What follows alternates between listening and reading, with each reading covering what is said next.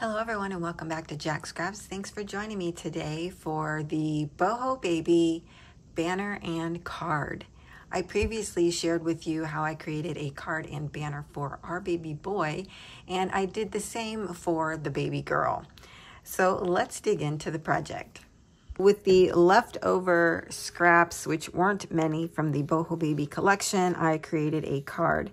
Now I used a Cricut Design Space file, and this was created by someone else, but it was a fabulous card and I had to just do it. It even came with the file to cut out the envelope, which was awesome. And here is the card. I used some shimmer cardstock here for the base. We have white cardstock for this white rectangle. We have a pattern paper in the back and this adorable little outfit. So cute.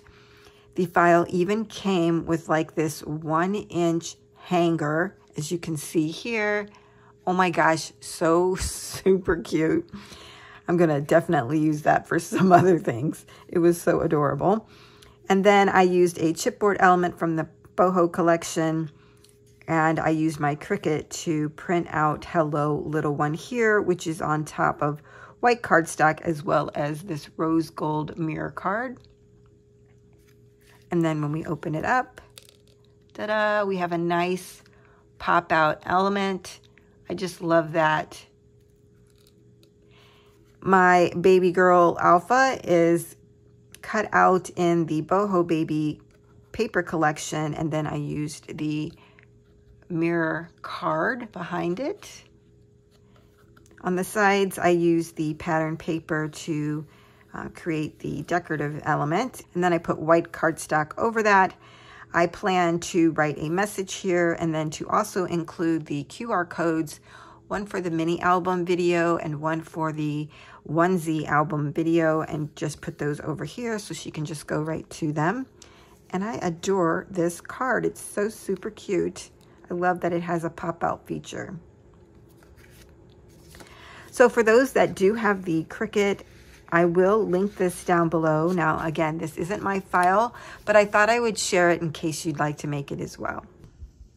Now, if you watched my previous video on how to create the pennant banner for the baby boy, it is similar for the baby girl. I just did a few things different when it came to decorating. So I'm actually going to start with decorating, and then I'll show you the final banner at the end. For this one, I started with the burgundy artisan cardstock from Country Craft Creations. It's wonderful cardstock. It's a nice heavy weight, but not too heavy that you can't score it. So it's just wonderful. Again, I used the same shape that I did for the baby boy. So here you have one with the pattern paper already down, which is actually a Heidi Swapp paper. So I put that on foam, and here is my piece to add here. I just use foam adhesive again. I found I need one of those really large foam adhesive rolls. Do any of you have those? Because they always look like it's too much, but then when you make banners, you need a lot.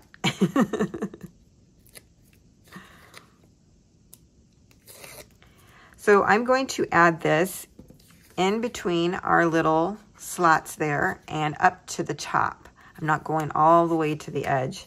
That's just too far in my opinion. So I'm just kind of aligning it there at the top of the slots and centering that in between them. And then I end up with about 1/4 of an inch border around the 3 sides. The top is a little bit shorter.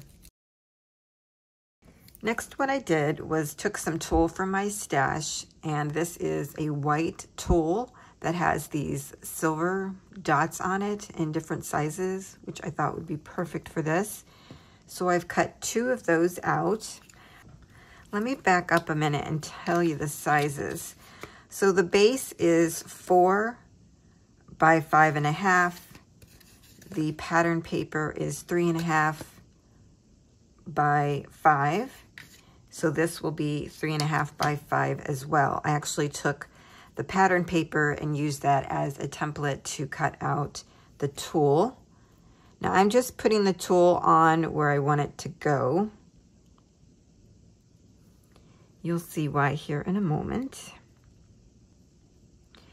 And then what I'm going to do is take my alpha, which I used the same alpha that I used in the Our Baby Boy pennant banner.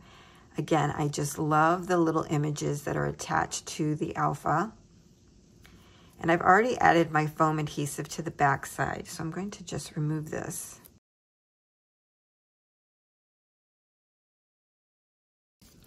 Okay, now I'm going to bring in one of the pieces that are already done. I'm lining these up so I can use this as my guide on where to place my alpha down.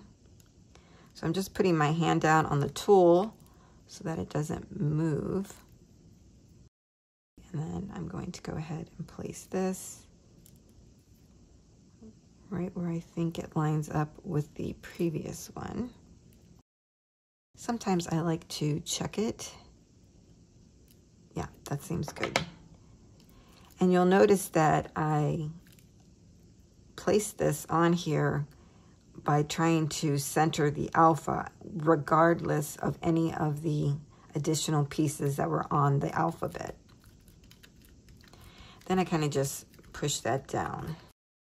Now what I do is actually lift off the tool and I add glue to the back side. And this is to actually glue down the tool as well as the alpha a little bit more securely. I think it would work with the foam adhesive, but it doesn't go all the way through, so I felt that the tool needed something a little bit more to help it grab. And that's basically all the glue I'm putting on besides the last piece here. I'll show you that in a moment. Okay, so then I put this back on, get everything lined up, and then make sure that's securely down. For this, I used a foil cardstock as well that I had in my stash. It's like an aqua color. I thought went perfect with this rainbow page that I selected from Heidi Swap. There we go. Next, I added some of this adhesive pearl. I think I got this from the Dollar Tree as well. I'm not sure. I did add additional glue to the back of this.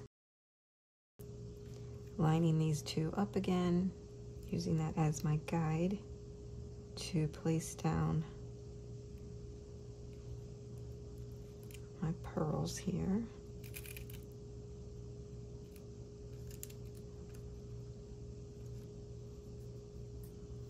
That looks good.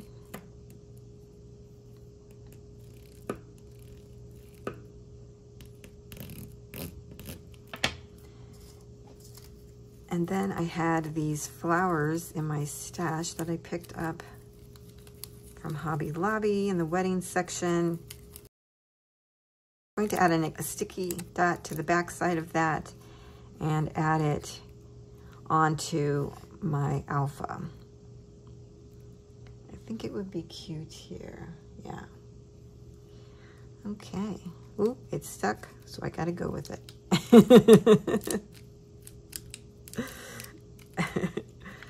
So there's that one done. Super cute.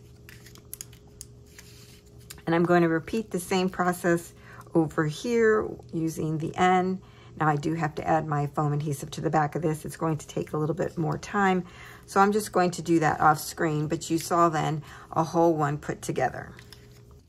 Well, I'm glad I took some time to create this one off screen because I realized that I had the wrong alpha. It was not the N that I needed, it was an R. That would have been a horrible mistake. So that one is done as well, and now we're ready to string this all together, but let me show you the actual one I have done. This is the middle name. Again, I left a long tail on here so that there's plenty of room to hang this up. And here is a pennant banner. Really pretty. So for this one, what I did was just add 2 beads in the center, and I kind of alternated the beads. We have a pink and green, and then we have yellow and a light pink, and then I alternate those. And then on the end, I put these adorable little charms that have the little baby feet on it. There as well. I had thought about adding a tassel in between these because I had this and I thought it would look kind of cute. But when you go to hang it up, it kind of stuck to the tulle, which was annoying. And then these kind of hang at an angle, which I also found kind of annoying because of the way you actually hang these up. So I decided to not use the tassels, but that is an option that you could do, is add tassels in between these. It actually looked kind of pretty. Let me just show you a few here. I had these all in my stash and I thought those would have went perfect with this because they were burgundy and green. But anyways, I decided against it. So this is the one. And I thought we would kind of do this other one together. So here's all my letters.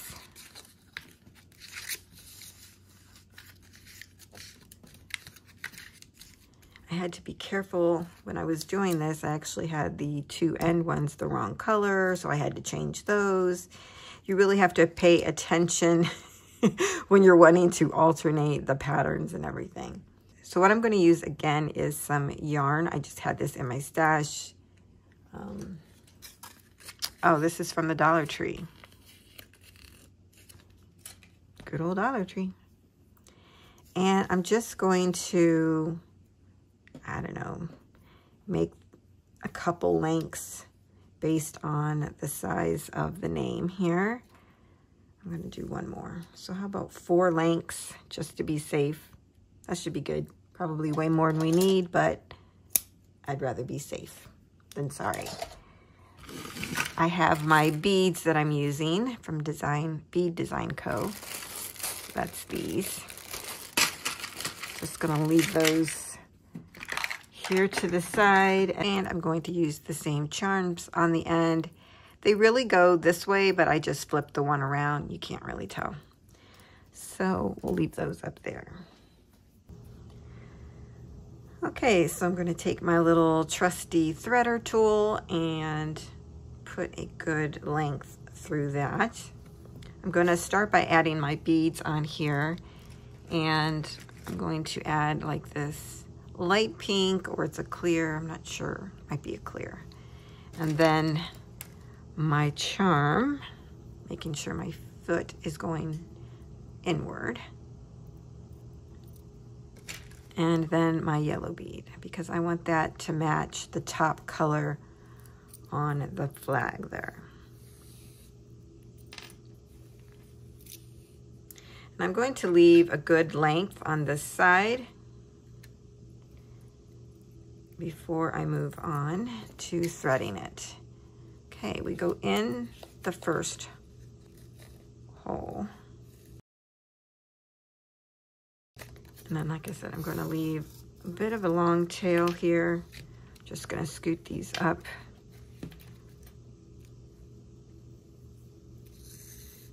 I'd rather have too much than not enough on the tail.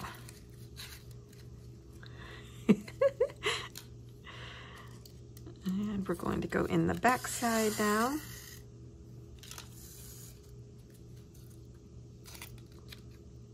We'll come back and tie a knot here afterward. Okay, now we can add our next one, and here I'm going to add yellow because this is yellow on top here, and then I'm going to add a pink for the next one. Then we go into our next letter,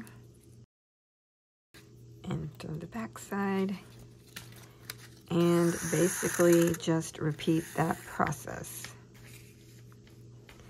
I make sure these are kind of close together. There's a little wiggle room between the letters, but not too much. I don't want the beads to just be so loose that they don't look good. Then I'm going to continue alternating my beads here. and the process itself.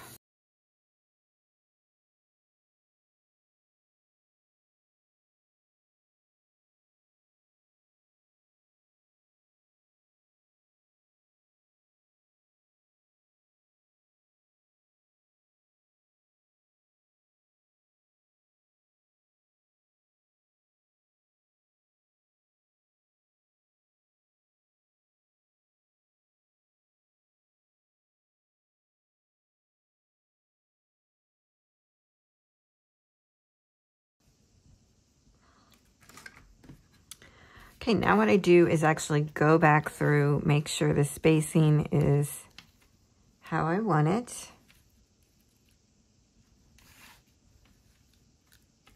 If not, just readjust. I think it looks good.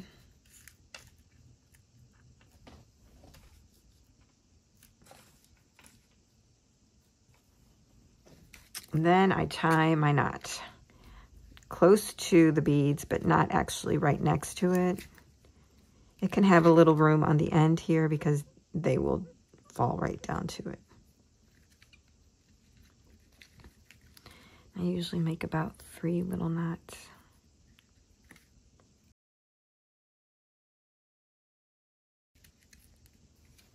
Like that.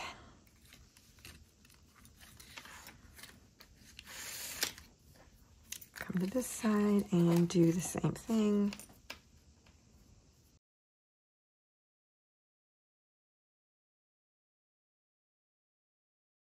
Okay, so there is the final banner. Love how this turned out. It's so cute. Here is the card that I created to go along with this.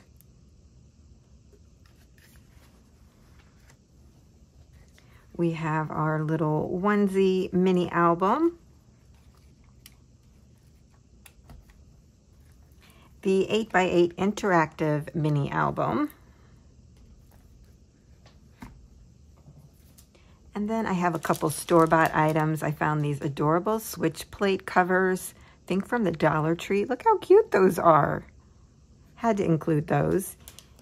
And then I found this adorable boho baby style bib from Hobby Lobby. It was on clearance, and what I loved about it is this adorable little rainbow in the back. I mean, she could even just take that piece and use it as decor if she didn't want to use the bib, but how adorable is that? It's for like her first birthday. I think that'll be so cute. And let's not forget the adorable little baby bottle box that I created to house the banner. Here it is all together, just so adorable. And I'll have this video linked down below for you in case you missed it, and a link to the cut files so that you can recreate this project as well as the banner. So that is her entire package. So excited to get ready to ship this off to my great niece. I can't wait to hear what she thinks of everything. She doesn't know all of the bits and pieces that she's getting, so that's going to be fun. She only knew about the mini album. So I hope that you have enjoyed this video and this kind of whole series that I've done on baby stuff. It's been a lot of fun. And let me know what you think down below in the comments. Give me a like if you did enjoy this. And don't forget to subscribe for future videos. All right, everyone. I'll see you next time.